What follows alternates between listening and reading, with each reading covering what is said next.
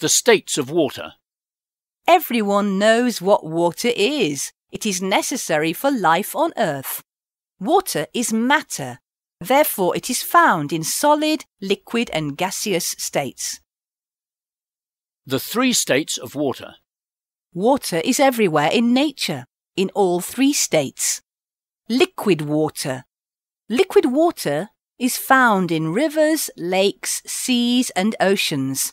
It covers a large part of the Earth's surface.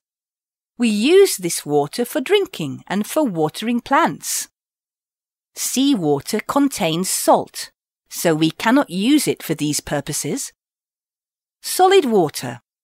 Solid water is ice. Ice is found in cold places like the poles and on high mountain tops. Snowdrops are also made of ice. Water in a gaseous state. This is called water vapor. It is an invisible gas in air. Air in humid places contains more water vapor. For example, places near the sea or near rivers.